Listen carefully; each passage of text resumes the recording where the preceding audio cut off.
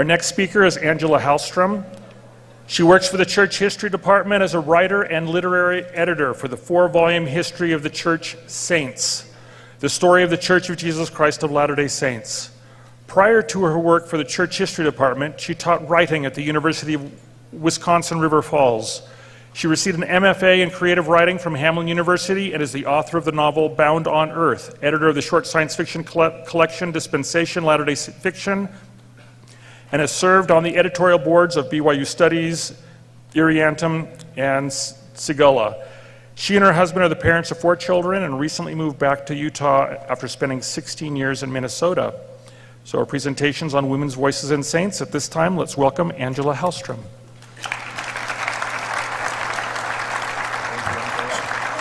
So the presentation sheet is right there, so point it there. Well, I'm very pleased to be here and to be able to talk to you about saints. It has been a privilege to be able to work on saints as a writer and as a literary editor, and I am going to speak to you basically from that perspective today, and talk a little bit about some of the stories that we're going to be able to hear from women's perspectives in Volume 2 of Saints. So, for those of you who might not be aware of saints, I'm assuming most of you here probably are already aware, but for those of you who aren't, Saints is a 4-volume history of the church, researched, written, and published under the direction of the First Presidency. And Volume 1 was published in September of 2018. And there has been a great response to Volume 1 of Saints.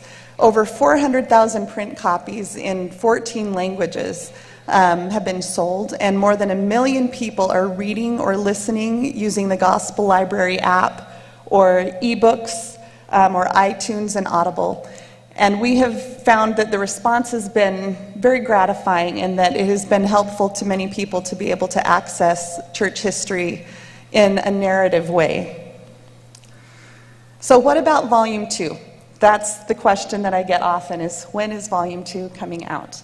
It is scheduled to be released in spring of 2020, and the first 6 chapters are going to be serialized. Some of you may have already read the first 2 chapters, which have appeared in the Ensign.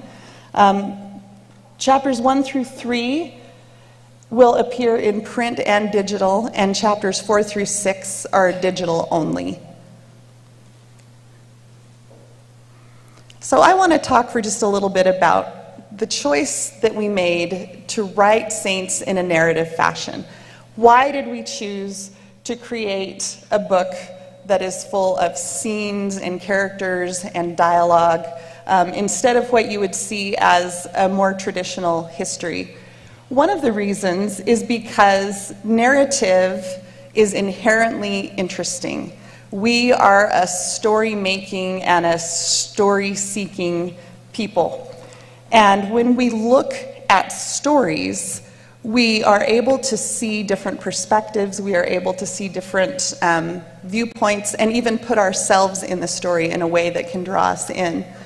You'll see here on the screen, there is, some of you may remember from high school English class, kind of that little narrative triangle that looked kind of like a witch's hat, that has exposition and rising action and climax and falling action and denouement.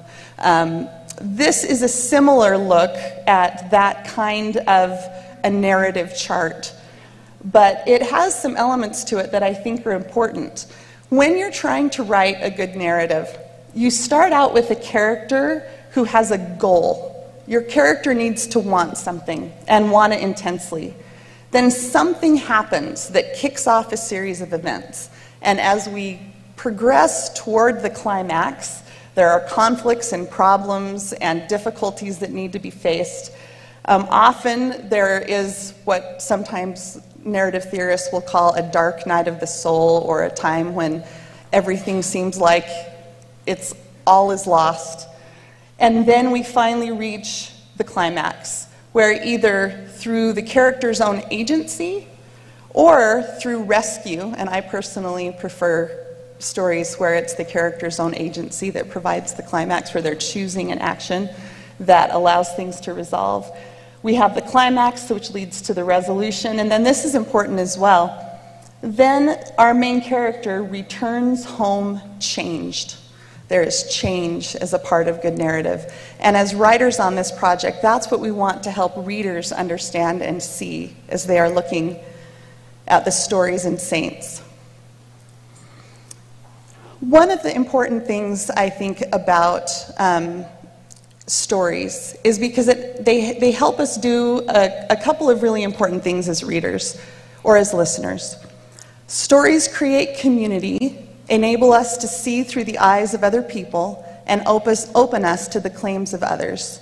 We tell stories to cross the borders that separate us from one another. And that's a quote from a writer named Peter Forbes. I'm sorry that you can't see the very edge of that. The photo that you're looking at was taken in 1905 on Pioneer Day, and it's a gathering of all of the pioneers of 1847 who had gathered together for a photo. And we know through the founding stories of the Church of Jesus Christ of Latter-day Saints that those stories have helped to bind us together as a community. Those are the stories that we look to and say, these are our people, this is the community that I belong to. And it is our hope that as writers on Saints, that as we continue through volume 2 and then 3 and then 4, we are going to be expanding the stories that we all collectively know as members of the church, and to include global stories and stories that may not be as familiar that will help to continue to bind us together. We also tell stories to cross the borders that separate us from one another. One of the wonderful aspects of storytelling is that it allows us in a risk-free way to pop into the life or the mind of someone else and to be able to experience vicariously what someone else is going through. And when we are in narrative, we're able to sink into that more deeply and connect to people whose experiences are very different from us in ways that we couldn't otherwise do. So then the question is, why am I talking about women specifically here? The first reason is because I was asked to talk about women specifically. But it's also important to note that there are reasons that we are trying to foreground the stories of women. One reason is because historically, women have not been well represented in all history, not just in church history, but in history in general. And it's important for representation. So as a woman, I know that I appreciate hearing stories of other women. They resonate with me. There are things that I can identify with.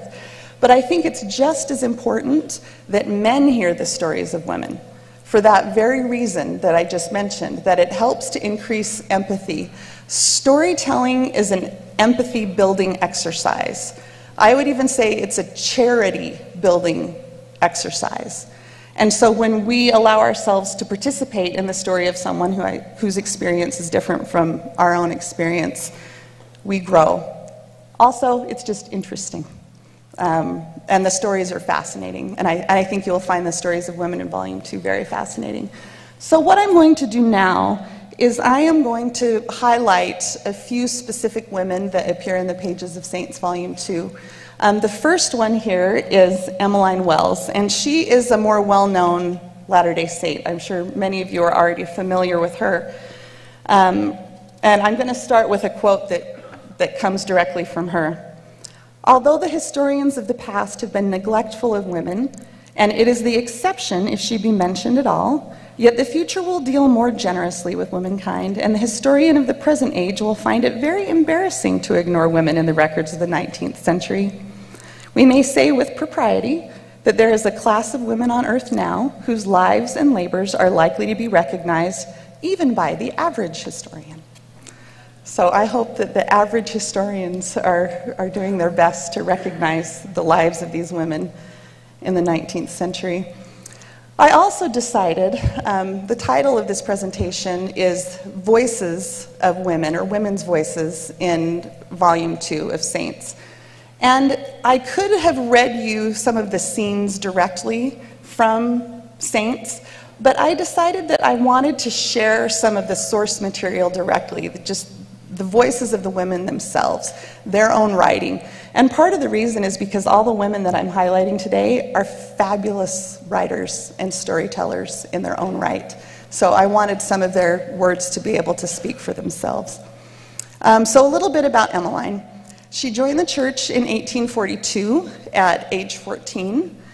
She was married soon thereafter to a young man who had also joined the church. But after they arrived in Nauvoo, she had a baby. That baby died, and she was abandoned by her husband. So after that happened, she married Newell K. Whitney, and they were married until he died. And then she married Daniel Wells. And we'll talk a little bit more about Daniel Wells in a minute. And her first child was a son who passed away, and then she subsequently had 5 daughters. She was the editor of the Women's Exponent from 1877 to 1914, and it was a very powerfully influential magazine. It was something that really informed the thinking of the members of the church at that time. So she had a profound influence.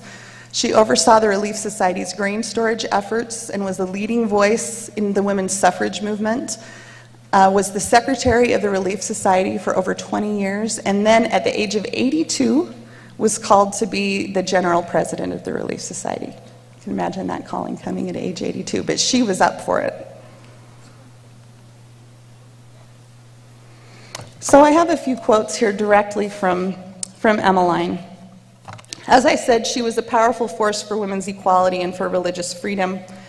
Beginning in the 1870s and escalating up until the early 1890s, the saints were experiencing increased persecution at the hands of the government. And Emmeline did all that she could to try to help defend their rights. And she, as we see in this first quote, she said, "I desire to do all in my power to help elevate the condition of my own people, especially women." And she did that, was an advocate in many different forums. But as you'll see in Saints, on 2 different occasions, she spoke directly and met directly with presidents of the United States. First in 1879 with President Rutherford B. Hayes, and then in 1886 with President Grover Cleveland. And both times, the presidents who met with her privately were respectful and listened to her. However, they were not moved to any action, really, to help the saints at this time, and with issues pertaining to their religious freedom. The political opposition was just too great.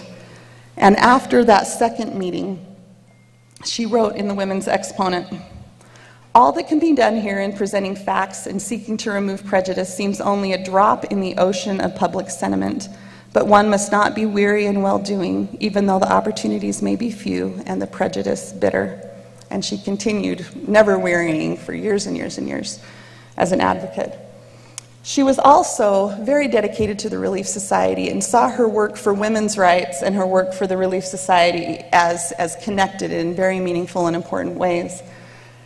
In 1892, we highlight in Saints the 50th anniversary of the Relief Society's founding. They had a Jubilee celebration, and this is what she wrote about that.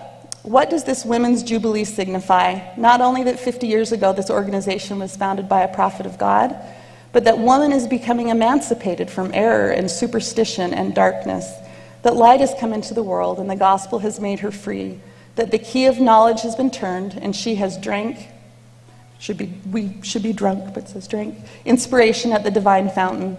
So much good has been accomplished, not only in works of charity and blessing, but in the development of the higher attributes of the human soul that tend to purify, exalt, and uplift the world." She saw her role in the Relief Society and her experiences in the Relief Society as an opportunity not only to better herself, but to better the world. So now I'm going to talk a little bit about some women who might not be as well known. And these women, during this portion of the book, I primarily worked on the last quarter of Volume 2. And during this time in church history, as I said, there was a lot of persecution that was happening related to plural marriage. And some of the stories that we are going to be telling about this struggle have to do with women who are dealing with some very difficult issues. and having to make some incredible sacrifices. Some people, when they look at that, might say, why are we telling these stories about plural marriage? Stories about plural marriage make me uncomfortable, they're hard, they're difficult. My answer to that, at least in this context right here, is twofold. The first reason is because by telling these stories, we honor the struggle. This quote by Russell Ballard, he says, "We owe much to the pioneers and must never forget that the success of today is built upon the shoulders and courage of the humble giants of the past." Often when we hear a quote like that, what's the first thing that we think of? We think of Missouri, we think of Illinois, we think of the Trek West. But I hope that you will find, after reading Volume 2 especially, that these sacrifices were made over and over and over again, and sacrifices that greatly strengthened the people who chose faithfully to endure these sacrifices and these challenges and came out stronger and better for it. That this is just as much a part of our heritage as a church as those pioneers crossing the plains stories. The other reason, and this is coming from a more narrative perspective, is that when we are reading a book, when we're reading a story, there is an old adage that writers use: only struggle is interesting, or only conflict is interesting. None of us wants to read a book that says there were two beautiful, fascinating, hilarious people who met each other at the prime age for marriage. They got married, they had a fabulous marriage, they had 4 gorgeous and exceptional children, and they had a life full of delights and wonders, and then at the age of 85, they both died on the very same day. Like, that's good for them, like, yay for them, but that's not necessarily a book that you want to read, because in a narrative, people need to have struggles and challenges and issues and conflicts that they are striving to overcome. This quote here by John Gardner, who's a writer and a narrative, an expert on narrative, he says, "In the relationship between character and situation, there must be some conflict. Certain forces within and outside the character must press him toward a certain course of action, while other forces, both within and outside, must exert strong pressure against that course of action. Both pressures must come not only from outside the character, but also from within him, because otherwise the conflict involves no doubt, no moral choice, and as a result can have no profound meaning." And I know for myself, even though there's a part of me that I like looking back at pioneer stories and thinking, wow, you know, they are so impressive. Everything, they faced everything with courage. They never doubted, they never faltered, they never questioned. There was never a stumbling block that they could not overcome. In some ways, it's not as helpful for me to see that, because then I can look at the pioneers almost as heroes that are completely divorced from who I am as a fallible person who is dealing with doubt and conflict and trouble. So for me, it's more helpful for me to see some of these people in their stories struggling with some of these issues and to see how they overcome it. I also just wanted to give a little background about plural marriage in the 1880s. By this point, most Latter-day Saints accepted and defended plural marriage as a doctrine of the church, but the practice itself was declining. It was mainly practiced in the American West, and there were places around the world where there were other Latter-day Saints where it was not nearly as prevalent. In the 1850s, that was the height of the practice of plural marriage. Around 50% of the people in Utah could expect to be a part of a plural family, either as a child or a spouse, at some point in their lives. But by the 1880s, it was around 20 to 30%.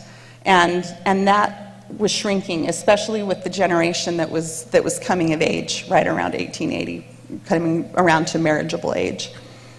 Also, just a little bit of background about some of the issues that were happening at this time in the country. Beginning in 1962, the U.S. government passed laws against plural marriage, And in 1879, the US Supreme Court ruled that the laws were constitutional, and those who practiced plural marriage were prosecuted, fined, and jailed. The laws became even more punitive in the 1880s with the advent of the Edmunds Act. And in the Edmunds Act, which was a federal statute that was signed into law in 1882, it disenfranchised participants in plural marriages, not allowing them to vote or run for office. It created a new category of crime. Instead of being able to be arrested for polygamy, which was harder to prove, people were being arrested and jailed for unlawful cohabitation, where you didn't necessarily have to prove that they were married, you just had to prove that they were living together or having children together. And that made prosecutions easier. And then in 1887, the Edmunds-Tucker Law was passed, and that disenfranchised all Utah women. So before that point, Utah women had the right to vote. After Edmunds-Tucker was passed, that was taken away, no matter if they practiced plural marriage or not. They were just disenfranchised. And then also, the government then had the right to confiscate all church property valued over $50,000, which of course included the temples. So the government was definitely waging a war against the Church of Jesus Christ of Latter-day Saints through laws and courts and things, but that was the way that was happening. Because so many men, particularly, although some women also went to jail, but because so many men who practiced plural marriage during this time were being arrested and thrown into jail, people, men and women, went on what was called the underground, which was a way to describe, for some people who had more means, they would go live somewhere else and their husband could provide them with a home and they could live there. For other people who didn't have means, it was more you would hide in someone's house. Someone would let you come and be in their house. You couldn't go out during the day because there were informers who would say that you were there. For women on the underground, the reason that women, second, third, fourth wives in plural families, went on the underground was because if federal marshals found them, and they would knock on people's doors and bust in and go search through everything to find them, they could compel them to testify against their husbands. And that would then cause their husbands to have to go to jail. And if they refused to testify, they themselves would go to jail. So some men went on the underground, a lot of women went on the underground as well. So we're going to talk a little bit about some of the women who were on the underground. So the first woman I want to talk about is Ida Hunt Udall. And I think because I've been writing about all of these women for so long now, I really do just love them all. They're all wonderful, but Ida Hunt Udall is wonderful. She is the granddaughter of Addison and Louisa Pratt, and if you've read Volume 1, Addison and Louisa Pratt are characters in Volume 1, so she's their granddaughter. She lived in Beaver, Utah, and then helped settle Snowflake, Arizona. She was a very talented musician and writer and teacher, very intelligent woman. She married David Udall as a plural wife in 1882 at the age of 24. And those of you who are familiar with Arizona politics might recognize the last name Udall, and that's kind of this family, is that family. And she lived on the underground for 4.5 years, from 1884 to 1887. And there is a wonderful book written about Ida by her granddaughter, Maria Ellsworth, called Mormon Odyssey. And it uses Ida's journals and letters to tell the story of her very eventful life. So just a little bit of background about Ida. Ida did not grow up in a plural marriage. Her parents did not practice plural marriage when she was growing up. But she respected those who did practice plural marriage. And when she was 18 years old, her family was asked to move to Arizona and to help settle Snowflake, Arizona, where she had been growing up in Beaver. And her beloved grandmother lived in Snowflake, and so lived in Beaver, and so she stayed behind in Beaver for a little while to help her grandmother while the rest of her family went to Snowflake. And then at some point, though, her family said, okay, we want you to come with us. We know you like it there in Beaver, but you need to come be with us in Snowflake. And so she went with a family that was also traveling to Arizona to go meet up with her family in Snowflake. And at that time, the family that she was traveling with, they were a plural family. And she found herself very impressed with this family. She thought the women, she wrote, had a very, what she said, unselfish quality, and there was a harmony and a cohesion in the family that she admired. And she decided at that point that she wanted to participate in plural marriage. And as I said before, fewer and fewer people of her generation, of her age, were choosing to participate in plural marriage, but she decided that she wanted to. So she arrived in Snowflake, and she had a boyfriend named Johnny back in Beaver who wanted to marry her, but he didn't want to practice plural marriage, and so she turned him down. So she was getting a little bit older, you know, by the standards of the time, and was 23 years old and not married, and her younger sister had gotten married, but she was waiting for the right guy. And she was working in a nearby town called St. John's at the co-op store that was run by the bishop, David Udall. And she was friends with his wife, Ella. And so David had been a little hesitant to practice plural marriage, but because he was bishop, he felt that he had to set a good example, and so he and his wife talked it over and decided that it was time for them to find another wife to join the family. But unfortunately, anytime David would suggest someone, Ella would come up with a reason why she wasn't good enough for him, you know, she wasn't good enough for the family. But then Ida comes along, and there is nothing that Ella could see to say badly about her. She was kind and smart and talented and just wonderful. And so they decided that that David should propose to her. But it was very, very difficult for Ella. And so after David proposed to Ida, Ida could see how difficult it was for her friend. And so she decided to leave and go back to Snowflake. And she wrote a letter to Ella and said, I don't want to do this if you are not behind it, because that's not what I want to do. And waited for a response, and finally she got a response from Ella that said, the subject in question, and this is from Ella, the subject in question has caused me a great amount of pain and sorrow, more perhaps than you could imagine, yet I feel as I have from the beginning, that if it is the Lord's will, I am perfectly willing to try to endure it and trust it will be overruled for the best good of all. So at that, they decided that she would go ahead and be sealed to the family, and that they were going to travel together to St. George to be sealed in the temple. And at this point, Ella and David have a little girl, and so they come swing by Snowflake, and they pick up Ella, and they take off across the desert. But it's a little bit uncomfortable for Ida, because she can tell that Ella is struggling, and she doesn't know what to do about it. And so this is from, here's my glasses. This is from her own journal in May. 21st Sunday was a beautiful day. The bright fields of lucerne, green orchards, and singing birds made Kanab seem almost like a paradise after leaving such a country as the Colorado traverses. They were stopping at Ella's sister's house. After a meeting, repaired to Ella's sister Sarah's, where we partook of a bounteous repast, spent a pleasant evening in conversation, songs, and music. But with all the merriment, I felt lonely and depressed, like a stranger in a strange land. The sorrow another was passing through seemingly on my account, though I was powerless to help it.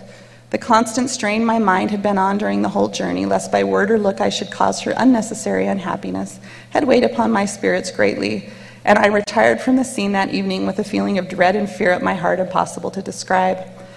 Afterwards was greatly reassured by a moonlight walk and conversation with the one dearest on earth to me, who brought light and hope to my heart once more with loving, encouraging words, so that I finally went to bed feeling that in striving to obey the commandments of God with a pure motive, I had everything to live for.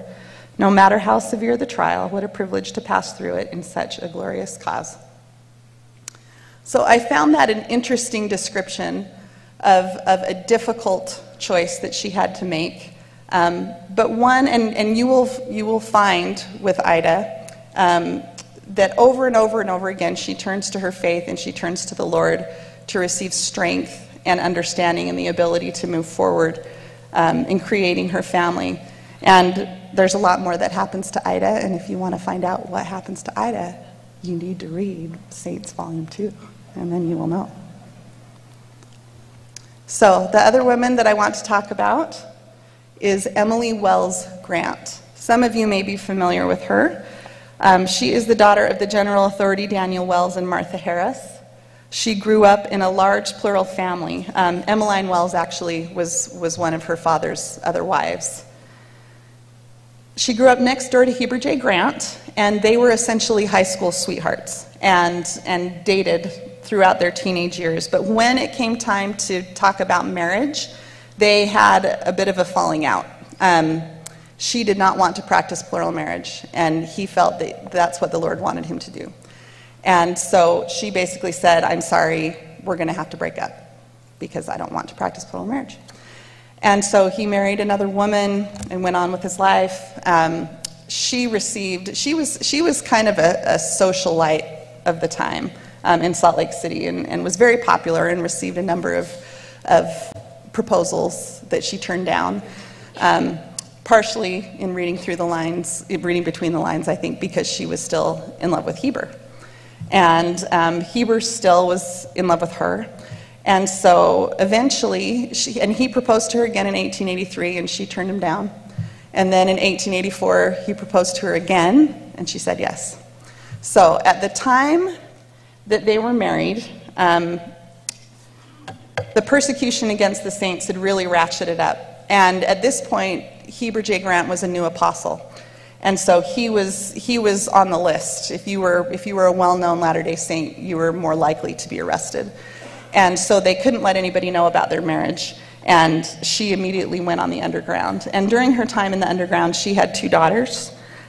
She moved from England to Idaho to Salt Lake City until she finally moved to a place called Manassas, Colorado. I don't know if any of you have ever been to Manassas, Colorado, but it's a place you'll get to know in Saints. A number of polygamous families had settled in Manassas since it was so far out of the way. It was a place where federal marshals, they were all over in Utah, but it was way kind of out in the boonies, and so they weren't as likely to bother you. And if the federal marshals did come to try to find you, there were ways that people could notify them that they were coming. So they just felt like it was safer. There were plural families that had relocated to Manassas, but there were also a number of women like Emily, and they called themselves widows, even though technically they weren't widows, but they called themselves widows who relocated there. About 10% of the population of Manassas at this time were wives in plural families who were establishing different households. And so Emily became one of those women and went there with her 2 little girls. And it was hard for her. It was like I said, it was kind of out in the boonies. It was this treeless, flat land that the wind would just howl. And she's a young mom and has 2 kids and wants to be near her husband and her family, but instead is out here in Manassas. And there was a chance, given what was going to happen. It's important to remember with history, like, we know what ends up happening, but in the moment when we're writing the story, they don't know what's going to happen. So there was a chance that she might have to live there forever. And that was something they had to prepare themselves for, which was hard for her to reconcile. So I am going to read just a few quotes directly from Emily's letters. And one of the reasons, first of all, I'm going to go back to this picture. You look at this picture, and you look at the picture of so many pioneer women, and they're just so buttoned up, and they just seem like they're just so proper and maybe even stern and all that. But then you read their writing, and you get to know them as complicated, interesting, and even funny people. And I find that that's true with Emily. So she wrote a lot of letters to her husband while she was there. And so these are just a few excerpts from these letters. It is against my principles to allow the 27th to ever pass without writing you a letter, and that they were married on May 27th, so every 27th they both made sure that they wrote to each other. And telling you how fondly I love your dear self. Then another letter, and the underlines are all her underlines in the actual letters. I feel so grateful and love you so very much. I cannot satisfy myself telling you how I feel. and just wish I had an opportunity to express my true sentiments in a more substantial manner than having to resort to our old stiff pen and some horrid ink to tell you that you are the best and kindest old darling the sun ever shone on. Then, she's also very open about her struggles, which personally, I think that can be very healthy in a marriage. And so I'm glad to see that she's open with her husband about some of her concerns. The worst part of this program is when you leave me. I am so grateful and so happy to have you come, and so homesick and forlorn when you go. And one important thing to also point out with Emily, which is interesting, she was living in Manasseh under an assumed name, so she was not going by her married name.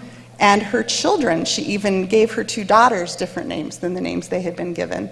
And when Heber came to visit, because her children were so young, so small, it was often children. Marshals would sometimes talk to children to try to, because they wouldn't edit themselves. So she told her children that it was her uncle, their Uncle Eli. So they didn't even know that he was their father in order to protect him. So he would come occasionally, but the girls would think it was their Uncle Eli who was coming to visit. So I love this one. October 27th. I am so tired and disgusted with the sight of cows, I feel like cussing at the very thought of one. And then this is how she signed off one letter. I love you devotedly, but my heart is nearly breaking. You can give me credit for trying to write you a cheerful letter. And then another sign off. We are all well and just as tired, disgusted, and homesick as ever we can be. Then this last one is kind of funny. So there were a number, like I said, of polygamy widows that were in Manasseh, and when some of the church leaders would come around to visit, people were always excited, as they often are when church leaders come to visit, but especially then. And a lot of the women who were there were kind of lonely. And so the first presidency had come for a visit, which was very exciting. So in her note that she wrote about that visit, she wrote, in all my life, I never enjoyed a sermon as much as the one preached by Brother Joseph F. He has grown handsomer than ever, I think, and is so very pleasant. We are all dead in love with him, and one of the widows remarked that she wished she was not married. Brother Cannon was perfectly irresistible, too. Just a little tweak right there. But her voice and her personality comes through in these letters in ways that I think is just delightful. And just looking at the time, I'm just going to read one more about her desire to rise to her challenges. I feel lonesome, of course, since your departure, and never expect to see the day when I can help regretting that we can't see more of each other. Still, I appreciate small favors, and were it not for the little visits we have with each other from time to time, life would not be worth the living. I rejoice in our love for each other, and would rather the fire burned, even if it hurts occasionally, than to become hardened and indifferent. I love that last line. Would rather the fire burned, even if it hurt occasionally. And then finally, I'll tell you, sweetheart, what I have decided to do, to give myself up entirely to good books and to pray to my Heavenly Father constantly, to aid me to understand and appreciate what I read, to never shirk a duty, but take everything as it comes along as uncomplainingly as possible, to be prayerful under all circumstances and acknowledge the hand of the Lord in all things. The wind may blow and the chickens fail to hatch. Let the frost come. Who cares? If we can all only be well and have that comforting spirit at all times. Oh, I'm sorry, I didn't move to that. So, and I'm just going to cover Lorena very briefly, and unfortunately I'm not going to be able to get to Susie Young Gates. Lorena Larson's story is also a fascinating one. She also lived on the underground. And for her, hearing about the manifesto was difficult because she had sacrificed so much to live in plural marriage, and she was a little worried as a second wife what that meant about her status with her relationship with her husband. Lorena, you'll find in Volume 2, is a very spiritually powerful, even a visionary woman. She had a number of dreams. She had a number of very powerful spiritual experiences that showed her that God was with her.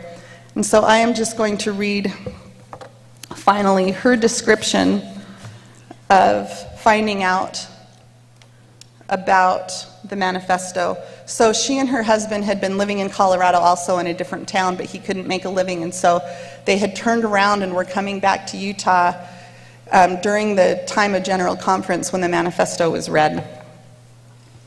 My husband came to our tent and told me about it, and my feelings were past description. He had gone outside the tent to ask people who'd actually been in Salt Lake if that actually did happen, because they weren't sure if they believed it. I had gone into that order of marriage because I believed God had commanded his people to do so, and it had been such a sacrifice to enter it and live it as I thought God wanted me to. And as I thought about it, it seemed impossible that the Lord would go back on a principle which had caused so much sacrifice, heartache, and trial before one could conquer one's carnal self and live on that higher plane and love one's neighbor as oneself. My husband walked out without saying a word, and as he walked away, I thought, oh yes, it is easy for you. You can go home to your other family and be happy with her, while I must be like Hagar, sent away.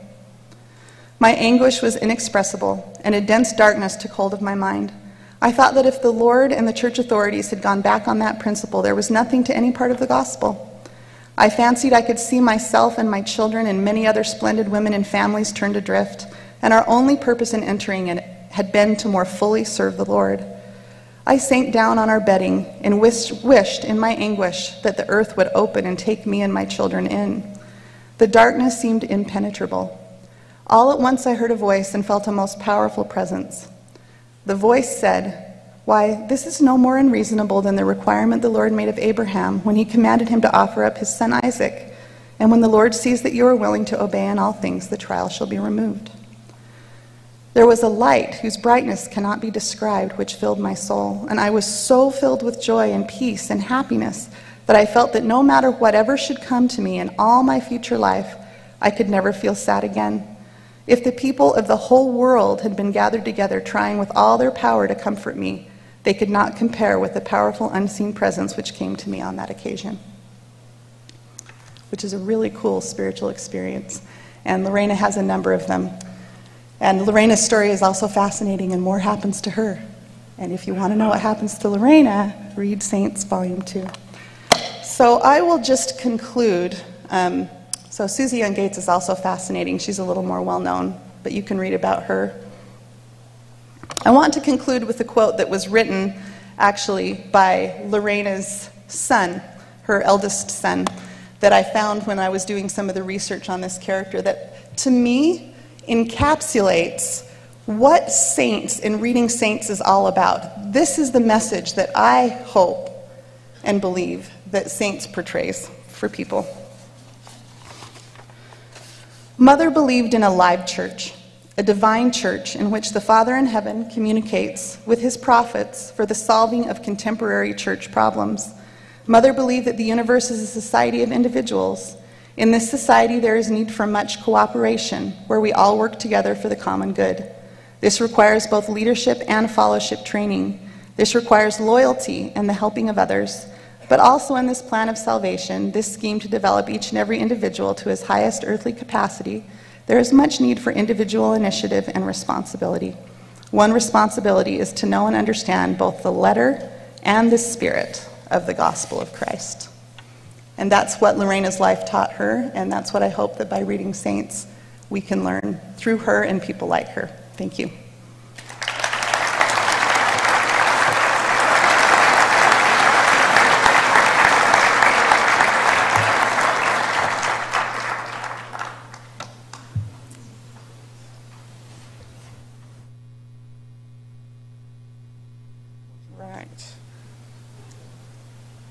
Okay, this is a good question. We hear that almost everyone living in plural marriage was miserable. What is your view? My view of that is absolutely not. It was a challenge.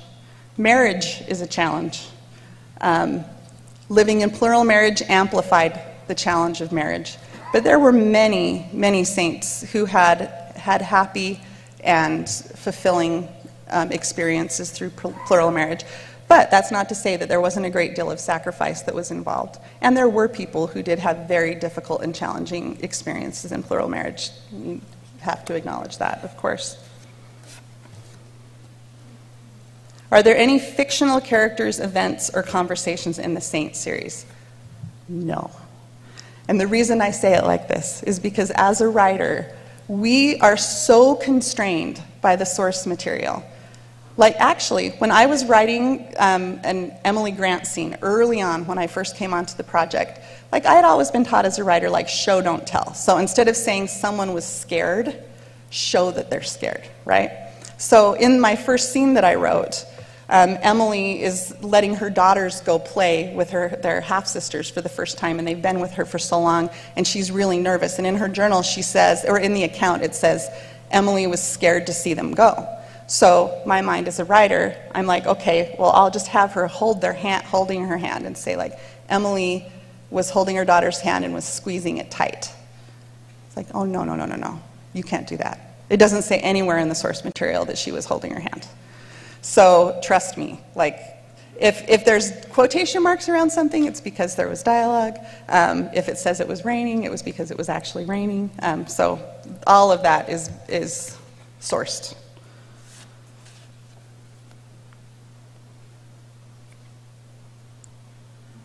Okay, obviously part of the purpose of Saints was to include historical incidents which some find troubling. How do you decide what to include? That's a good question. I will first say there are lots and lots of people with input about what goes into Saints, and there are lots and lots of discussions. But I think the most important thing is that we are doing our best to provide an honest, transparent, well-rounded view of church history with a view toward bolstering faith, answering questions and bolstering faith. So that doesn't mean that we are ignoring things that are difficult. We don't want to ignore things that are difficult. But it also means that we also feel part of our job is to show how things like this experience with plural marriage, while it was difficult, it also contributed to building faith and strengthening people's relationship with God. So trying to balance those two things. Okay. Let's see. Critics suggest the manifesto was a result of government pressure, not revelation. How can we respond? I think this will be a very interesting aspect of Volume 2 for so many people who read it. There is no doubt that there was an incredible amount of government pressure that was happening at this time. All the things I talked about were really bearing down on the Saints. But it was a revelatory experience for Wilford Woodruff when he decided to move forward with the manifesto.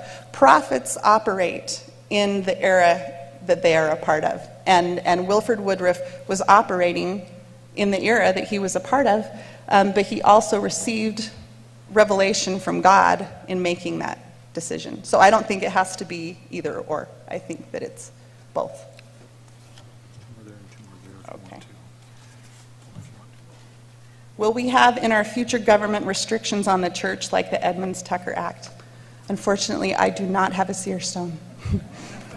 So I do not know. I hope not. But it is a good reminder of why religious freedom is an important thing for us to be mindful of. Okay.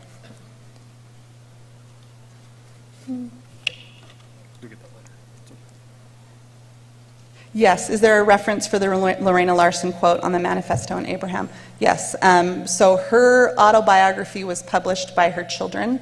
I think BYU has a copy of it. The Church History Department has a copy of it. It's called The Autobiography of Lorena Larson. And you can find it there. Thank you so much. Thank you. Really appreciate it.